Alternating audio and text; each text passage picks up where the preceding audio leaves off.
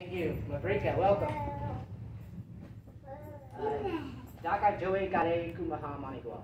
I am Joey Gare Kumaha Manigua of the Taino Nation of Borigan, or Puerto Rico. I'm a descendant of the Tainos and a member of the Yukiyeki Jaguar. Yukiyeki is another term for village or tribe. And this presentation is on the evidence pointing to the pre-colonial connection of South America, the Caribbean, and the Florida peoples. Before I get into that, I want to give a special thanks out to Pamela Wilson, the librarian of Volusia County Library DeLand, who personally invited me here to do this presentation, as well as I'm honored to have Alan Breck, archaeologist, who pointed me in the right directions since I started this research in 2016, and he's been supportive ever since. And as well, honored to have editor and writer, author of 13 Taino books, Lynn Guitar. And of course, I want to give special thanks to my wife for being patient to let me work on this research and to be able to share it with you today. And then of course, my daughter, Elena, who is the tech support here for me and helped me set this up because I'm not up to date. But so to continue on,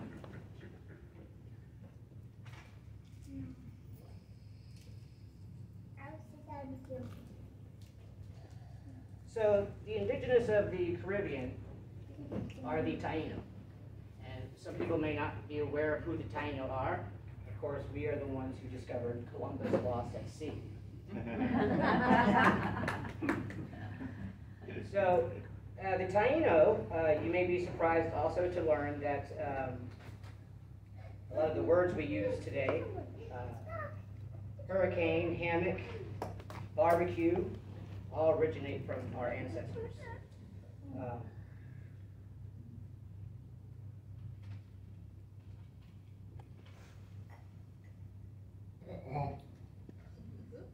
Yep.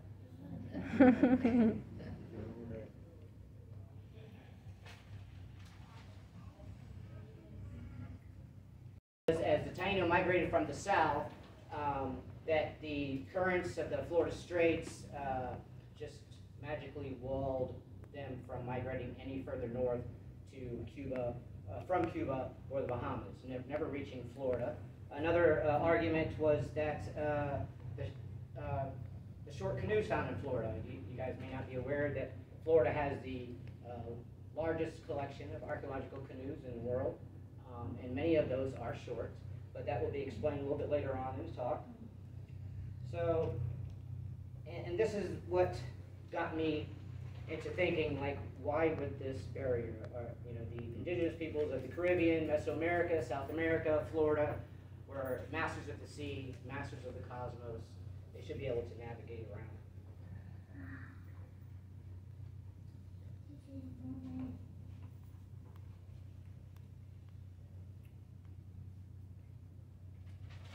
Mesoamerica, as many people probably are more commonly aware of who they are with their pyramids, obsidian, weaponry, and their famous ball game.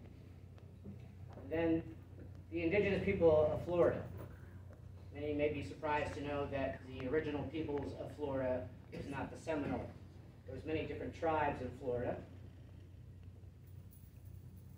that would operate or pay tribute to a couple of dominant tribes, for instance, the Calusa in southwest Florida, as well as the Ais in northeast Florida.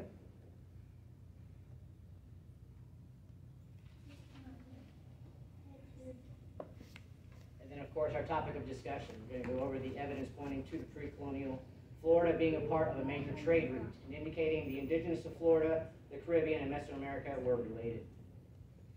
So the first list of facts is going to be documentation by different people, the Spanish conquistadors, as well as other people that have ran into the indigenous of that local area, and wrote down what they've seen or were told. As well, a couple other statements from different academics that are considered professionals in their individual fields. And the first one we're going to read about is Columbus on July 30th of 1502, while in Guanaja, Honduras. And he states, there arrived at the a canoe long as a galley and 8 feet wide, made of a single tree trunk like the other Indian canoes. It was freighted with merchandise from the western regions around New Spain. Amidships, it had a palm leaf awning like which the Venetian gondolas carried. This gave complete protection against the rain and waves. Under this awning were children and women and all the baggage and merchandise. Crucibles for smelting ore, gourds, full of beer made from the hubo fruit, and cacao beans as currency. There were 25 paddlers aboard, but they offered no resistance.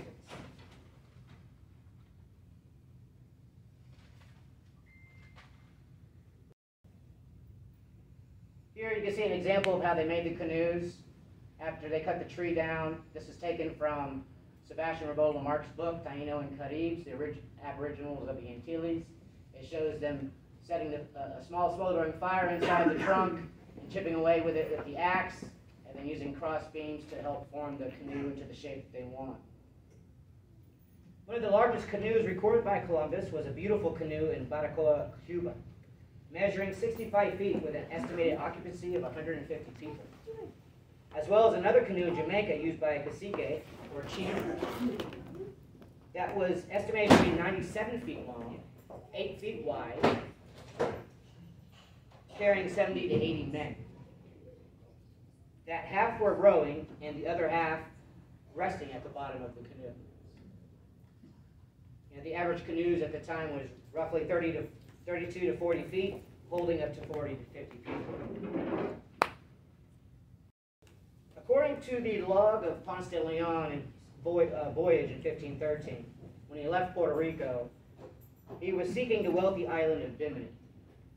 Here, sorry, the map kind of got cut off, but this is a Panita's map of 1520, and here in the bottom right, as you see the bottom part of the peninsula, Panita wrote, which is cut off, La Florida, formerly Bimini. So there we have proof that Florida was also called Bimini before, or pre-Columbian times. So as he sets off for this wealthy island of Bimini, which he thought by northwest of the Bahamas, or found northwest of the Bahamas. Following that course, he found Florida. Once departing from the Tortugas, Ponce de Leon laid a course of southwest by west to investigate some islands his indigenous guides had told him about. In this direction, there are no islands, as we know, southwest by west. So it would seem his Indian guide, which he picked up in Florida, convinced Ponce that the wealthy and exotic land he was seeking lay not to the northwest, but to the southwest, which pointed Ponce de Leon straight for the Yucatan. And as we know, the wealth of the Mayans and Aztecs in that area, the indigenous of Florida were definitely aware of our neighbors. The Lucayans, or the Tainos of the Bahamas, they were aware of the indigenous in Florida.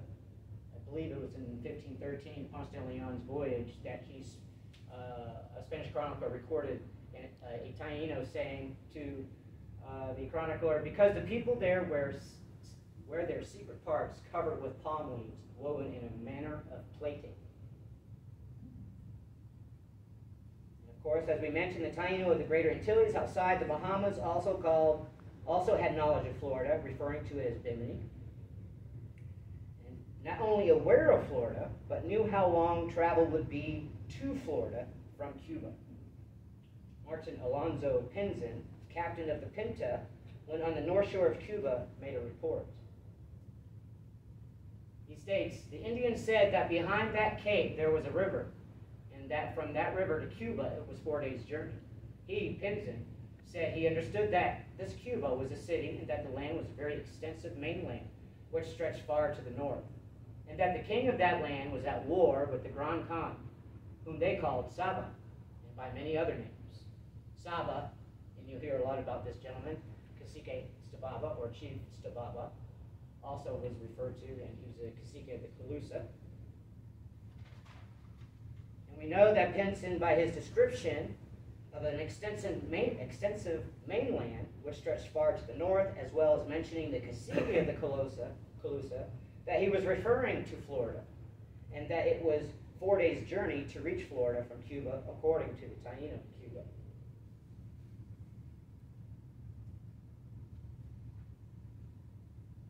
The Caribs of the Lesser Antilles had knowledge of overseas travel with canoe. Diego Alvarez Chanca, during Columbus's second voyage, wrote, "One and alt make war against all neighboring islands, traveling by sea 150 leagues to attack with their many canoes, which are like small fustas of a single piece of wood." The Spanish leagues reported by Chanca equal 480 nautical miles. In my research, I've kind of calculated up by the documentations. Of course, it's estimated by the chroniclers, the Spanish conquistadors, but if I'm not mistaken, by the miles they calculate up, the indigenous of the Caribbean could travel, would be traveling around 12,000 miles. 500. 500? Yeah. But that's enough to take it across the Caribbean. Yeah, because from here to Haiti, I That's believe not Florida, is only 800 miles. Oh, it's less than that. Yeah, so I don't know. the distance that is recorded and where they're seen throughout the Caribbean is obviously not an issue for them to travel. The Mayans also had knowledge of the Caribs, of the Lesser Antilles, of the warlike people. In the book Chalam Balam of Shumayal, thank you, which is reported to be the most accurate and best preserved of the 16th century Maya historical document. The report reads, 5 Ahal. There came the foreigners without skirts was their name. The country was not conquered by them.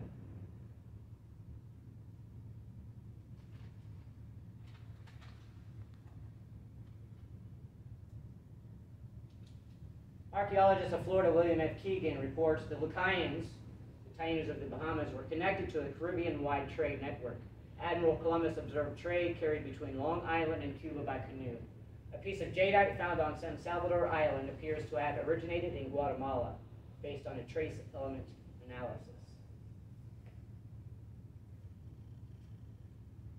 And Hartley Burr Alexander states that Arawaks gained a foothold in Florida, and their influence, in trade at least, seems to have extended far into the Muskogean territories to the north, while it may have affected the Yucatan and Honduras to the west.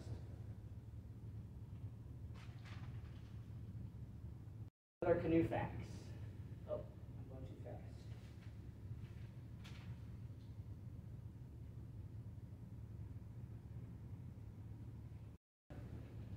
This is by George Harlow of the American Museum of Natural History, and he states of a discovery of an ancient jade that could shake up the old notions of the New World before Columbus. Scientists say they have traced 1,500-year-old axe blades found in the Eastern Caribbean to ancient jade mines in Central America, 1,800 miles away. The blades were excavated in the late 1990s by a Canadian archaeologist on the island of Antigua in the West Indies. But the jade used to make the blades almost certainly came from Maya mines in distant Guatemala, says mineralogist George Harlow. This is one of those jade axe heads that was found.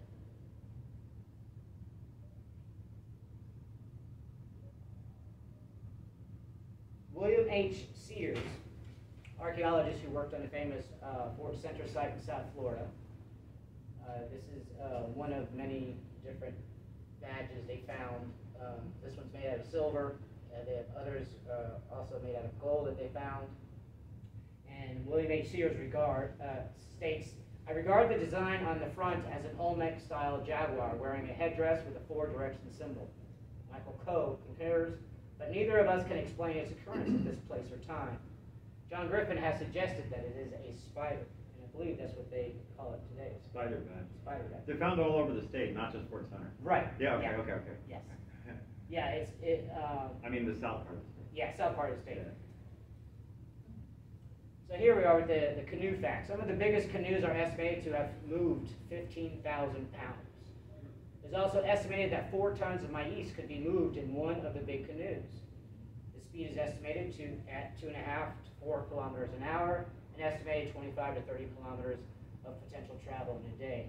And that's archaeologist Sarah B. Barber did an extensive study on these canoes, and she has a whole YouTube video on how she came up with the data that she did. Sarah B. Barber. Again, we have a non-native deer found in the Lesser Antilles, one with Taino lines from the island of Cuatio.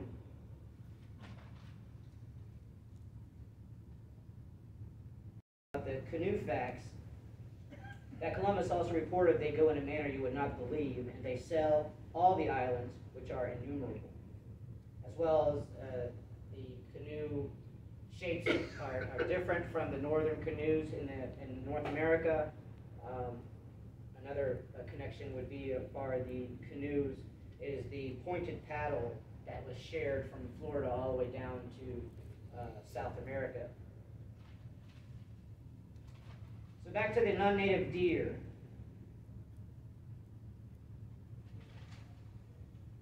To show more proof on that trade and Florida being a part of it.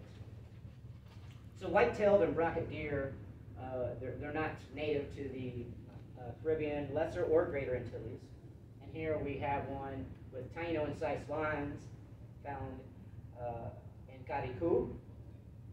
Non-native to the islands, although not mentioned about much, non-native deer have been found at 29 archaeological sites on 7 islands, showing trade again from the mainland of South America to the Caribbean.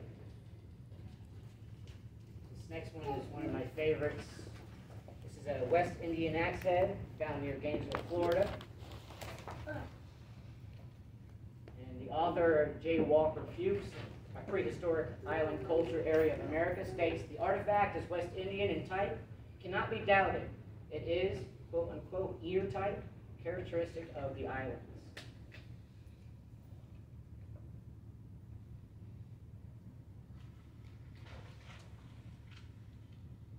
Again, found by William H. Sears at the Fort Central site, we have a gold jaguar pendant. And William H. Sears states, it is, I believe, of South American Indian workmanship. The style appears to be pre-Columbian.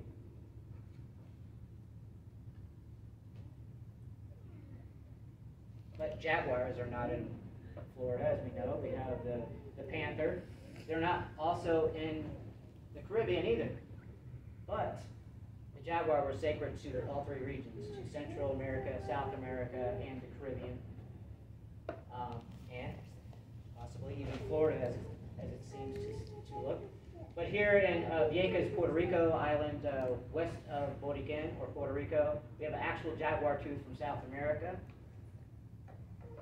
Crafted out of bone along with unfinished carving and shell of a jaguar tooth, not only showing the importance to my ancestors, viewed how they viewed the jaguar, but again, the trade from South America to the Caribbean. Zoomorphic pottery. There's so many different examples. I did not put nearly as much as what I have. I'll be making another video shortly on the stuff that I did not include in today's presentation. But the one on the left is from Dominican Republic. The one on the right is from Florida. It's actually from Crystal River, both of the frog motif vessels. And we have some bird motifs. This is left is from Puerto Rico, right is from Florida. And I could really go on all day with the different types of zoomorphic pottery. We have a zoomorphic pipe that Clarence B. Moore, another famous kind of archaeologist, is of a special interest, having a rude animal head below the distal margin of the bowl as shown. Duho. Duho is a short wooden stool that was used by the cacique or the vihique, that is the chief or the vihique, the medicine man or shaman of the Taino, and they would sit on these stools and as they would counsel the village or the ukieke, or in ceremony with as they enter the spirit world. And the one on the left is from Dominican Republic. These are just basic examples of duhos, because some of the duhos out of the Caribbean are very elaborate with red gold and beautiful workmanship with geometric designs that are beautiful to the eye. Tainos do a different type of tattooing. Instead of an invasive, pounding in the skin, They would use a pigment on a carved geometrical design, either shell, bone, or stone. And as they did that into the pigment, they would stamp it on their bodies.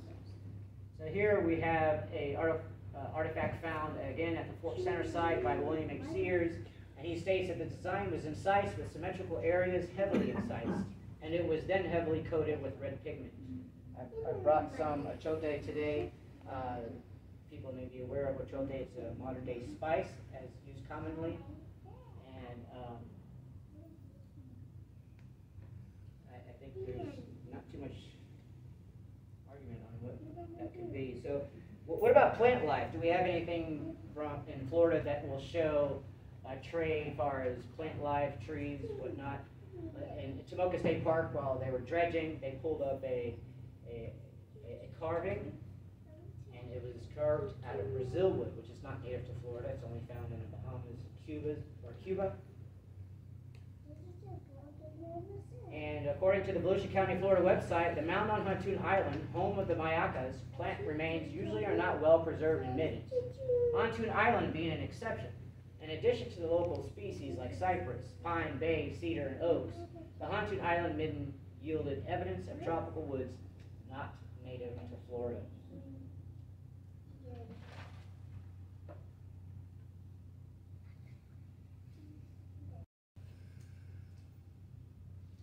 Another plant, kuntai is famous. If you know of kuntai, it's either because it's a landscape, low maintenance plant that you can have in your yard. You'll see a lot of them at fast food restaurants, medians in the road. But it was also famous for the Seminoles. This is how they were undefeated by the U.S. military, able to survive partially on kuntai way down in the Everglades. Kuntai or zamia, archaeological evidence for widespread consumption of zamia is found throughout the Caribbean. Despite the repeated assertion that these plants were not actively cultivated by native peoples in Florida, evidence exists for zamia as a managed resource or perhaps a crop in the Bahamas. With the well-documented and thorough use of zamia as a starch source in the region, it is perhaps possible that the patterns of genetic diversity of zamia in Florida were influenced by the early native inhabitants, as has been suggested for the patterns of zamia genetic diversity between Jamaica and Little Cayman Island. The oldest papaya seeds archaeological find in North America, as well as 2,000-year-old chili pepper seeds and the tobacco. The papaya and chili pepper seeds were found in Pine Island, Florida, and the tobacco used by the pre-Columbian Florida peoples was a South American variety, the Nicotinium rustica.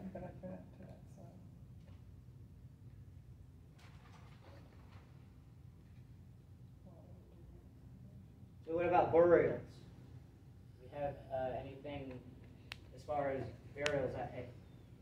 There's quite a bit I did not include in this presentation, so there are some things that I'll be adding later. But one of the things I wanted to stand out to include in the presentation was the cranial modification. Clarence P. Moore found where now is Bay County, Florida. Many of these skulls showed great interior-posterior flattening as by compression from boards, while some gave evidence of early constriction by a band, a concave depression being evident. The selected skull from this mound is shown in Fig 67. This is one from Cuba. Again, showing the cranial modification. There's a Taino Carib-style burial found also in Hutchinson Island.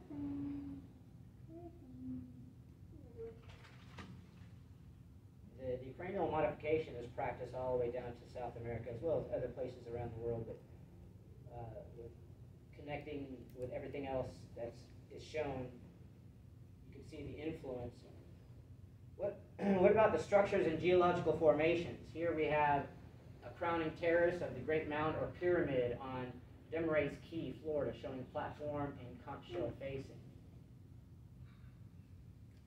At the Crystal River Archaeological State Park, also where I married my beautiful wife, Illuminata, recently on summer solstice, across the river, the site on Roberts Island is a step pyramid mound. That is the same material and size of a step period mound in a place near Tabasco, Mexico.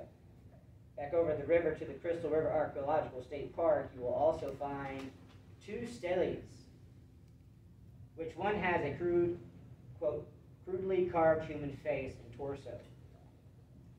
The mountains were very sacred to the indigenous peoples of all 3 regions. This is the reason why mounds are built and pyramids are built to take place of that sacred geological form that Mother Earth provides us with, the mountains. And unfortunately, up until the late 19th century, early 20th century, we had tons of mounds through Florida, up to 40 feet tall and taller.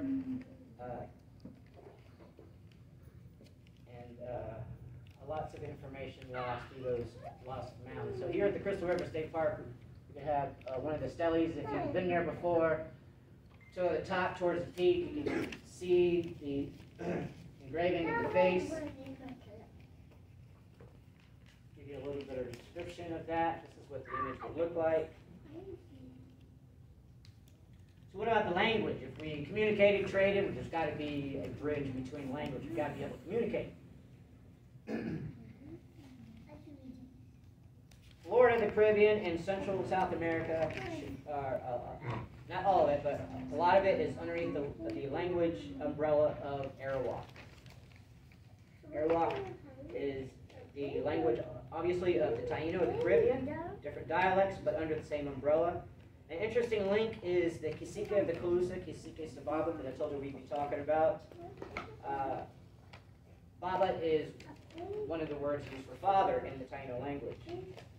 So it wouldn't be too difficult to understand the cacique or the chief of the tribe being a father figure and having that name Baba. And as well, we'll get into a little bit more of that before I jump ahead of myself. So wildlife.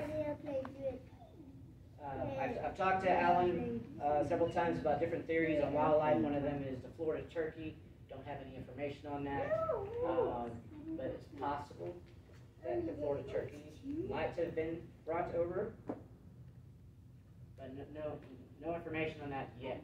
But the crested catacata, the distinctive crested catacata, a raptor that does not migrate and believed to be brought to Florida by ancient Mexicans, known locally in some areas as the Mexican buzzard. The name catacata is said to be of Guarani Indian origin, tararo, derived from the unusual rattling vocalization that the bird utters when agitated.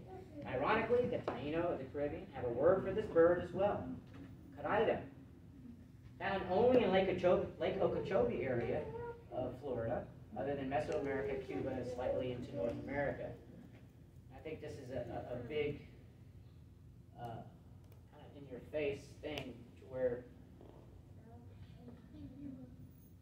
the catacatas are nowhere to be found except, which is where Fort Center is, and a lot of the archaeological finds that show that trade and communication and influence from the south.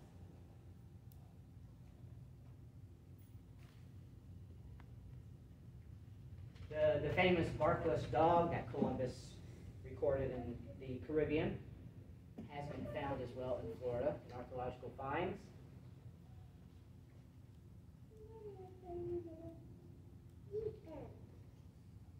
Again, there is others as well as the ivory-billed woodpecker that has been speculated to be part of a bird trade from the Caribbean to Florida, which originally thought it was extinct. If you're not aware, they have cited it, I believe in Ohio and a couple other states up there, but the ivory-billed woodpecker is still around.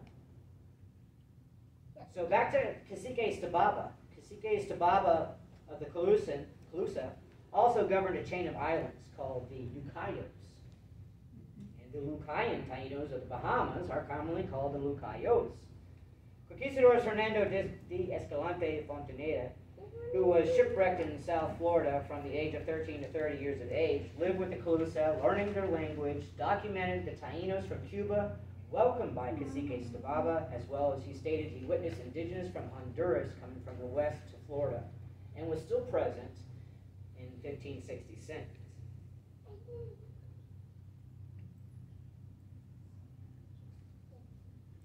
Man-made canals. Originally stretching from Lake Okeechobee to the Gulf of Mexico, utilizing rivers along the way as a natural highway.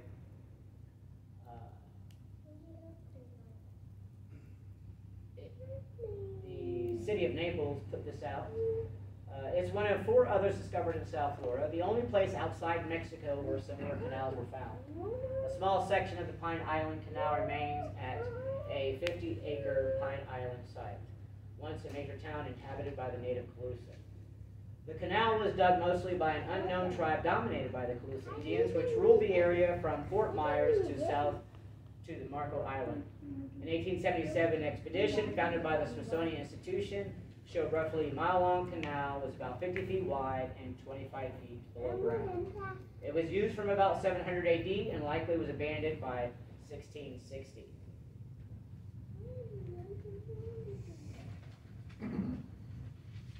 So that pretty much covers everything that I was planned and prepared on sharing with you today. I do have some other information about ball games.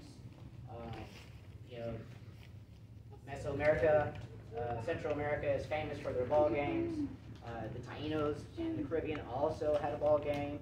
We called it a bate, played in a bate court. Mainly a rectangular shaped court, and it was used just as the ball game was used in Mesoamerica to settle disputes, to make wagers on, and then just pure competition. And with the traveling of the migration from south to north, you know, things change a little. Everybody puts a little bit of their own twist. But in the Popol Vuh, if I can remember all this correctly, and one of the creation stories, in the ball game, one of the players' head becomes a ball.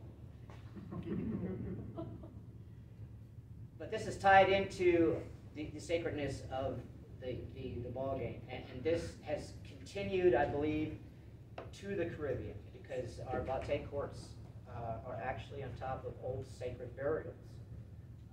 And these bate courts are aligned to the cosmos with the solstices and equinoxes, so they're very sacred places. In Florida, of course, the ball has changed, and you know it was a very violent game. It was like very hands-on, physical game with the Florida indigenous peoples. But the connections there is that the indigenous peoples of Florida believed that burying a skull of an ancestor underneath the court before the game brought them good luck and brought them benefit to help them, you know, win the game. So this is a connection that's, you know, changed over the migration, but has basically stayed the same. As well as it was also a good omen for the indigenous peoples of Florida to add a scalp to the inside of the ball. Again, tying that back to the creation stories in Popol Vuh. You can find me on Facebook. We have a Facebook page, Yiki Jaguar. You can find me on YouTube on the under the Florida Taino, Taino. And I will be. There's a lot more information, and I still haven't really put it all together. So, and it's possible, I don't know yet. I'm not getting getting too excited yet, but I've been in touch with a filmmaker who's wanting to make an educational program on PBS. So maybe all the information I get, if that works out and works through, you may get a chance to see that on PBS. But if not, I will be sharing it on YouTube. So you can find me on YouTube underneath the Florida Taino. Questions? Awesome. Oh, you did. Yeah, when did you start getting interested in this, and how did you go about doing your research? Being a descendant. I grew up, in Florida all my life. So, and then learning from my grandparents about my ancestry of being Taino. Nobody knew anything about Tainos anywhere. I would shop every Native American shop. I hit libraries. You say Taino, and they'll, huh? Who? So finally, I was a tour guide in St. Augustine. I drove the red trains and gave tours, and I walked into a Native American shop in St. Augustine, and it just so happened to be a representative from the United Confederation of Taino People had just walked in there and left a bunch of information about Taino. And I was stoked, and the lady in the Native American shop was excited for me that she just handed everything they just gave her to me. So that started that opening of connecting with my ancestry, and then through that, I got in contact indirectly with Alan Breck through another author in Florida, and was invited to be part of the IE's Village Trail Archaeological Project, which is a public archaeological project that was, and it ran by Alan Breck, and these, knowing that, oh, the Taino never went to Florida. Well, why? Cuba's right there. Bahamas is right there. Oh, well, the currents are just so strong. It just didn't make sense to me. We have these people who are beyond, what we know today in some fields. So that just drove my curiosity until I started talking to Alan about it, and then he's like, oh yeah, there's some archaeological evidence that points you that direction. So I ended up going to the big library in downtown Orlando, looked up the Cushing's dig in Key Norfolk, Florida, and then that was it. And ever since then, he's supported me 100%, and anything he finds, he sends to me that might help me in my research, and I keep him in contact, and I give him full credit for getting me on the right track. You would think archaeologists or scientists in general would have like a database of open research questions, and then a database of pro and con information, and they don't. But so Joey's kind of doing that. So I think it's great. I think we should have more issues that where it's like a debate or not a debate or whatever, but and anybody can do that. Anybody can compile, facts pro and con. So I think it's great. I wish more people would do that with more issues. Yeah. Or the scientists should be doing it, but that we don't. Yes. The con on that side is that the Taino were not in Florida. I'm not following what. Yes, the typical belief, and it is slowly changing, but the typical belief is that Tainos never reached Florida, and the indigenous peoples of Florida never reached Cuba or the Bahamas. Well, I never went there, and I've lived here all my life. Right. Well, I kind of compare it to. You didn't have a canoe. Yeah, and that's a question I get too. Why don't people do it nowadays? But they do. They have. There's been, I think, not too long ago, a guy used a kayak and canoed from Cuba all the way to New Orleans. Yeah, I thought there's a slave captivity narrative, I think, from the 1840s. Right? His last name's Hammond. Yes. Yeah. Yeah. Okay, so he escapes from a slave ship, gets with the Indians of South Florida, Seminole presumably, although they don't say what their name is. Somehow the whites get him and take him to Cuba. So what do the Indians do? They just get in their canoe, and 12 hours later, I think it's 12 hours, I can't remember, my memory's it might be long, but 12 hours later, they're in Cuba demanding the black guy back. So, I mean, and the Seminoles weren't really known for their maritime, they were interior kind of people living in the swamps and stuff. And so, if the Seminoles would do that in the 1840s, just zip over to Cuba to retrieve, an indentured servant. Why the hell not? Yeah, why wouldn't they? It's all Yeah. connected in the first place. Exactly. I think if you're asking like the con evidence, why do people still disbelieve Joey's hypothesis? I mean, I think basically we have this bias that if one group of people has fancy pottery or fancy anything, and they get in contact with people who have less, that those people are automatically going to want that and adopt it or try to imitate it. And that's really not true. And we can think from our own history, like the Semitic people, the Arabs and the Jews to this day, they don't have representational art. And they were surrounded by people who had really high quality representational art, and they're just sticking to their geometries. Very, very beautiful geometries, but it's kind of easier to do geometry than representational All right, but anyway, they didn't. So there are cultures of resistance where you don't necessarily imitate everything that's fancy and advanced. As Westerners, we think, well, if it's progress and it's fancy and it's advanced, everybody's going to want it. It's inevitable, and you know, and we have in our own history we have examples where it's not Simply true. not true. Yeah, it's not true. Yeah, yeah. Go ahead, man. How did your family preserve the knowledge of Taino heritage? And number two, did you use any kind of, DNA type testing or anything like that? And the third is, have you contacted other people in Florida who are Taino? Or did they contact you? Okay, so the first question was, how did I retain the knowledge? Yes. Well, the Taino is in a reconnection movement. It's a modern Taino movement. So because that, and that's the other thing, is that it's been taught that we're extinct. So You should show up. well, through oral history, we've known we've been here, but they've done DNA testing recently with another Taino cacique, Jorge Estevez and his family, and with that DNA testing, they've proven that we have existed. So it's kind of like, the conquistadors come through, they destroy a bunch of stuff, and do all these horrendous things, and then after they do that to you, they say, we need a count. Who's here? Well, I just watched you slaughter my mother, my brother. I'm not telling you I'm here, So, and then the Caribbean islands are full of caves, full of places to hide. Not to mention there's a story of Cacique Enrique Guadacuya, who is the first treaty of Americans, who actually defeated the Spanish in jungle warfare.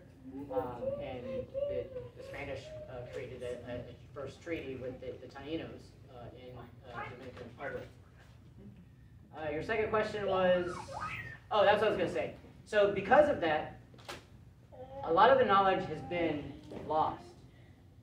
Like our language is not fully intact because we really only have what's been recorded.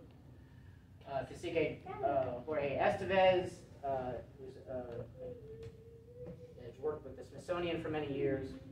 He is actively putting together a language, a modern day Taino language that's in this book. And he's getting his Cacique or his tribe, and they're pretty close to fluent in that so far.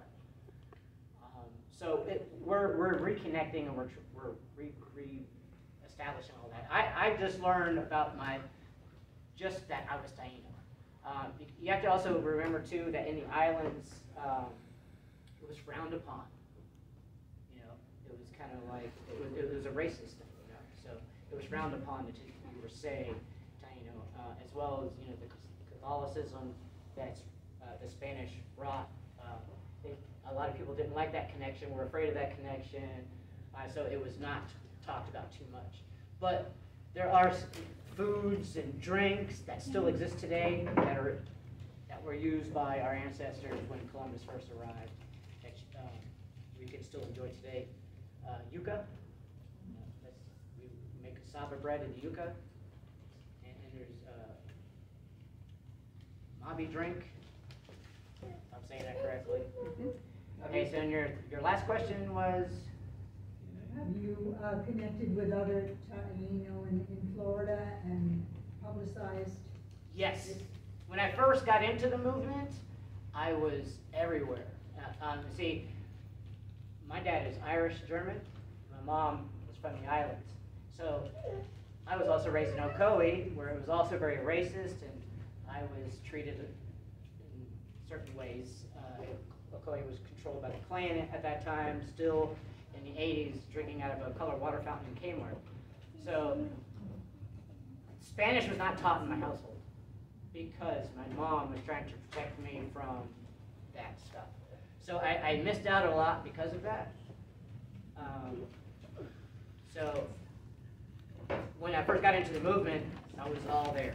I was telling everybody, Taino's here, anybody that would I would think come from the Caribbean, and most of them I got a lot of rejection in the beginning because it's just been the way things have been taught. throughout families.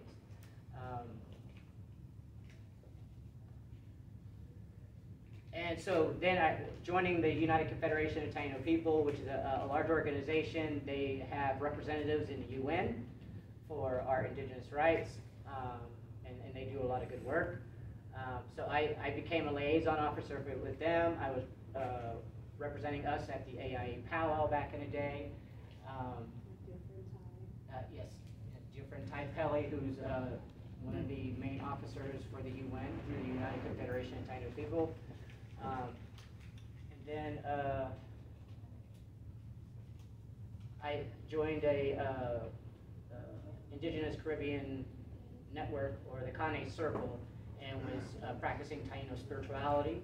So I was giving ceremonies, and we had big gatherings throughout Central Florida where we would make connections to everybody. Do you have an exhibit at the Indian Museum in Washington, Smithsonian? Yes, there are some Taino pieces there, very famous, beautiful pieces there. Sir, you had a question? Yeah, I'd like to introduce some artifacts and talk about some things, if that's all right. Sure. I got a crown conch just like you do. These come from the Gulf Coast. It's a horn. I'm a conch blower also. Nice. That was dug up on a farm in Ohio. Yeah. Yeah. This is, you were talking about the rubber. This is a Mayan rubber votive ball that I dug up in South St. Petersburg, Florida. So this is miles from home.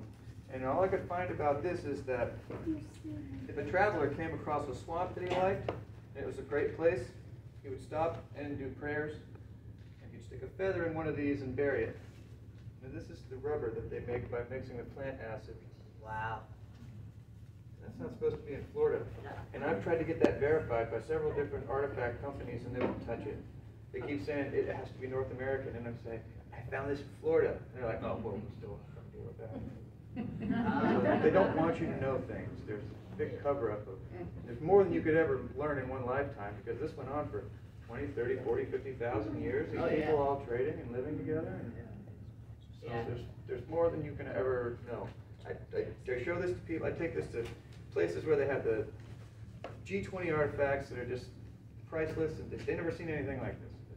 What is that? What is You that? get it carbon dated? One guy told me to get it off his table because he said that could be an old dried up dog turd for all I know. I said it's a Mayan rubber ball that I found in Florida, and the guy just doesn't care. They don't want to know. You get it carbon dated for about $700. Where? Miami, it's called Beta Analytic. Okay. Yeah, you'd have to take a small piece off. That's fine. Very Little small, pieces though. fall off of it all the time. Well, then and there it's you still go. got the original sand material in it, so And then just, I would provenience is still just in find the a lab creases. that identifies rubber. Yeah. I can't find anybody that'll even, I can't find it anywhere. I was I've been trying to materials contact analysis. people that Materials- their words are written in Mexican, and they don't call me back. I wouldn't contact experts. You know how many times I've been blown up by experts? No, not experts. I'm talking to people. I went on several different social media sites, and I typed in Mayan rubber votive ball, and I contacted everybody that was doing work about the soccer game, and no one has contacted me back. All right, well, how about go to a list of professional materials analysis. There's companies that do materials analysis, that's all they do. They just, people send them their materials and say, what is it? Yeah. And for $1,000 or whatever, or hopefully under $1,000, they'll tell you. It'd be neat to find out if they made this here or if they made it somewhere in Well, Broad. I think if you just got rubber and a carbon date before white people started making rubber, I think, boom, you're in. Yeah. Get it dated, and then you have some more. And just in general, I mean, one of the problems with finding art, because before I was an archaeologist, I used to collect arrowheads. You know, I was a looter. That's what I was looking for, yeah. Right. One of the problems is you find something great, and it's like, well, how do we know? There's no provenience. Yeah, right. Like, you say, hey, I got the Book of Mormon Part 2. I It's took on my back photographs porch. How at do the we know? location, so there's You know, geotag. so it's like that's the problem is when you The find original something photographs great. are geotag with me in the hole, with sand up to my chest. Oh no, I Oh yes, so I don't have a whole lot of artifacts. These are replicas of corn cob vessels that are typically found in Florida. They were actually broken, so I put them back together and glued them back together as a puzzle. And then I have one authentic Taino artifact in here, a replica of a point And then the ones in this case are pottery shards from Florida, typical check stamped, and there's some jet in here found from a mound. And of course, yeah, jolted. Don't forget your. Yeah. You're welcome. My own duho that I'm working on. This is a Mayawakan. What we call a Mayawakan, so a Taino drum. Typically, they would make our drums out of a tree log. And you form that H, and you get two different tones.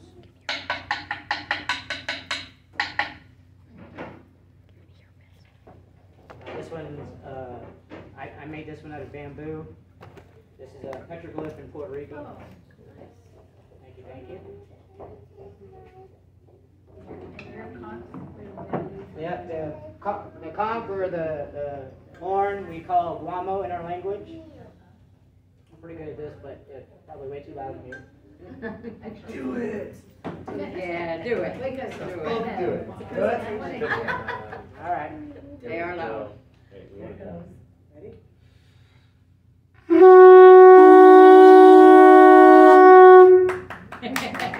Very good, very good. So this is a big honor for me. I really appreciate you guys coming and listening to me. I've worked on this a lot. I'm just an amateur researcher.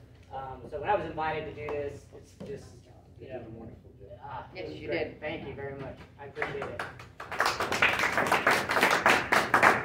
Smoke Kokona, abundant blessings. You guys have a safe journey home.